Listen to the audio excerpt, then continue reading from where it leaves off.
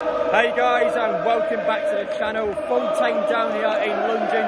Brentford 1, Newcastle 2. Newcastle have won 3 matches in a space of 1 week. I class this as the week of death, and we've been able to win all 3 of the games. What a crazy game of football that was. First half, Brentford have a goal disallowed. You have 2 pens, scored 1 of them. Second half, Newcastle changed the formation and it's completely changed the match. What an unbelievable game. Coming up, Sienna, Annabella. And what were you thinking for the score today? 2-1. Any goal scorers? Bruno. I think Bruno and Callum Wilson. But I take it Bruno's your favourite player. Hopefully you get his 2 after the game. What about yourself? What do you think the score I will be? think it'll be 3-0. Isaac and Bruno and Wilson. Guys, we are now joined here by the one and only Rusty, back on the channel regular. Today, Brentford, what are we thinking? 3-0. Sven Botman first goal. You like Sven Botman's going though, he hasn't done it yet. It's gonna come sometime. And can I just say, Carl Morrison, I told you so. Sven Botman 3-0, everyone who watches, right, knows that it's gonna be. That's what I go for. That's what I go for. Well, let's see if Sven Botman actually does it today, shall we? He's got it there, Adam, he's got it there.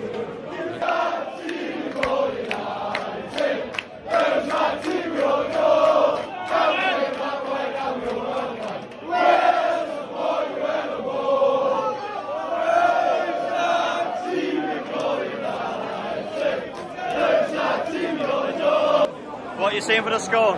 3-0. Isaac Brave. On the bags. 2-0. On the fucking bags.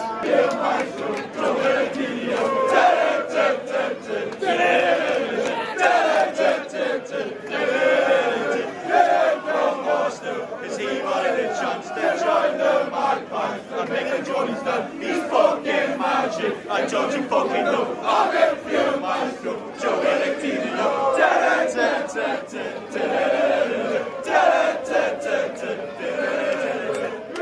From Oslo. Cause he wanted a chance to join the Magpies and make a Johnny's done. He's fucking magic. I don't you fucking know. I'm in few maestro. Joe Electino.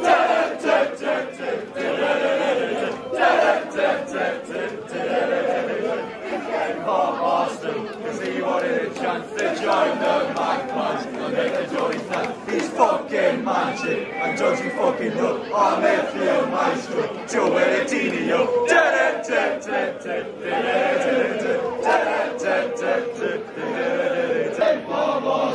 Cause he wanted a chance to join the Magpies and make a jolly plan. He's fucking magic, and don't you fucking know I'm a field maestro, Joe Electino.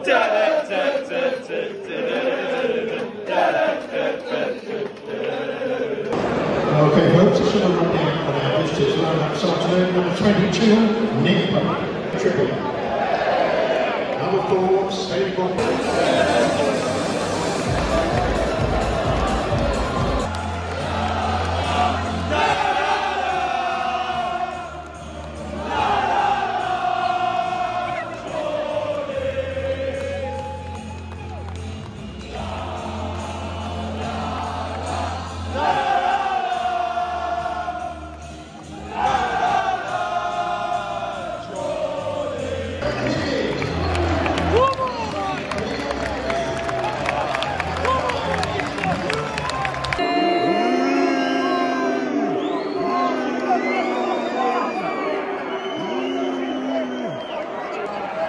Deal with a second.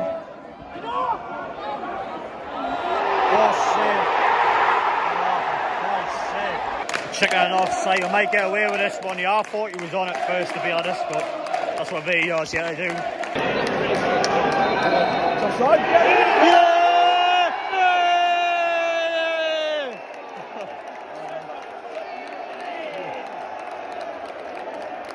Tony offside.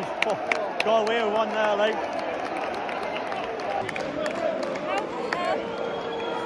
How about Poppy?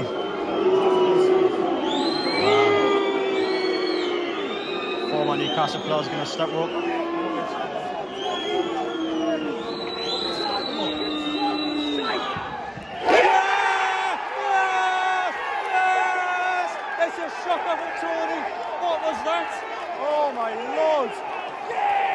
the worst pen you're going to see in a while, by the way.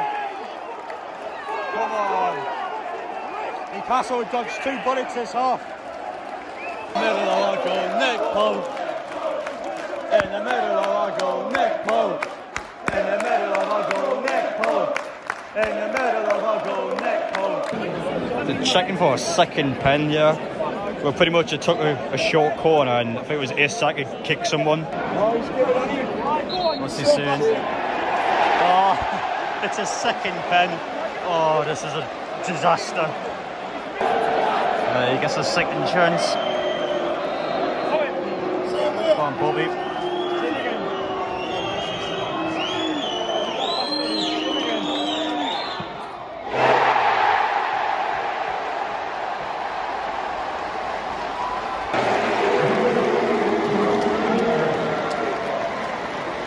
Half time, Brentford 1, Newcastle 0. That was absolute shite from us, really. I mean, that has to be the worst 45-minute game I've seen from us in a while. We got let off twice before the second pen. The offside goal, I mean, Tony is about a yard offside for the initial header. I've got away with that one. Newcastle haven't got going in this half to say at least, really haven't. Been miles off it. Brentford deserve to be winning whilst that this year. Brentford have been a better team. It's not often this season where I've said that the opposition team has convincingly been better than Newcastle, but they have in this case been miles better than us. And Newcastle's second half, Eddie Howe's going to give it a right bollocking after that, because that was rubbish from us. Nowhere near good enough. You want to get top 4 this season, you've got to try and do something down. Yeah, we can still realistically get at least a point from this game once we get going. Rubbish first 45, there'll be miles of it.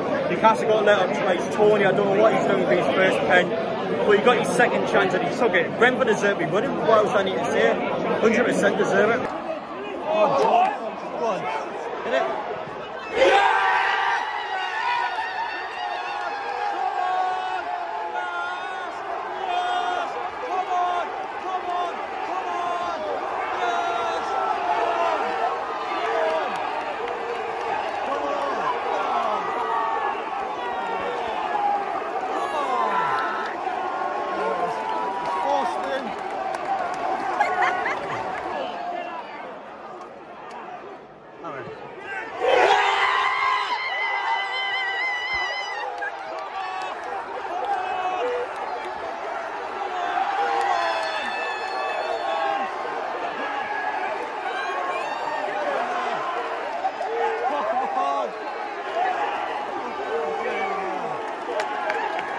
That's what a £60 million steps up like that. Oh, Eddie Howe with the 2 strikers. What a change that was. Come on. That's unbelievable. Yes, come on.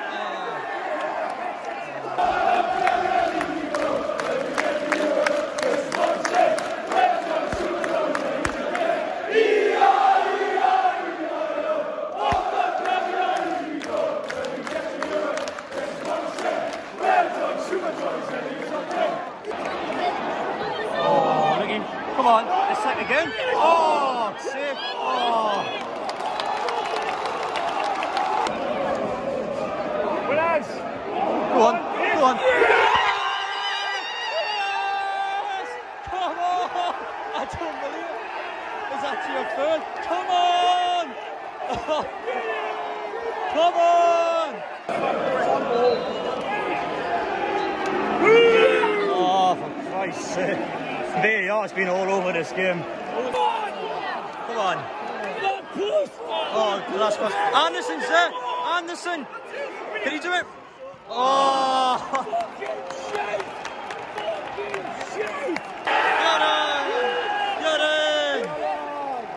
Managed to turn around.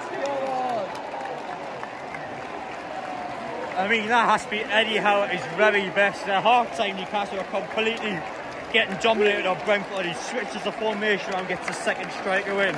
And all of a sudden, we've just had the majority of the half there. I don't know, Callum Wilson goal would have stood 3-1, then at that point it's game over. Aye, we've held on well there. Really, really, really good win. These are a good team, by the way. I rate Brentford a lot. Aye, 3 points and 9 points in 6 days. We actually won all 3 of the matches in 1 week. That's incredible.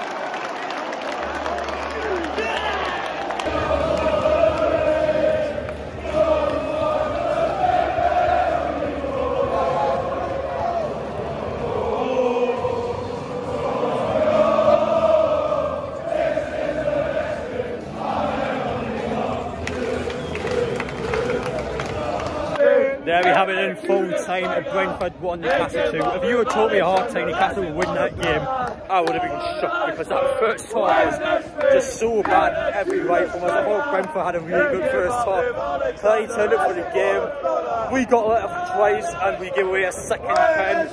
I don't know if the second one is a pen, to be honest, but regardless, I thought Brentford did deserve to be winning at half time. First one was a definite pen and Tony just bottled that one, so you got your second chance and he took it, and Brentford deservedly were 1-0 up. So anyhow, at half time, completely switched the formation. You got that second strike one.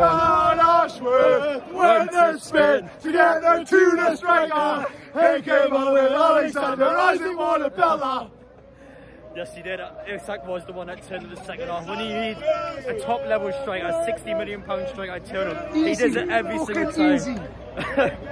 No, I do like the second half. It was, to be fair, but that was not an easy game at all. Yeah, everyone is absolutely buzzing with that one. We went for the entire week and won all the games. We won all 3 games in 6 days. I thought those fixtures, I'm thinking there'd be a bad injury and we dropped points at some point, but no, we won all 3 of the matches.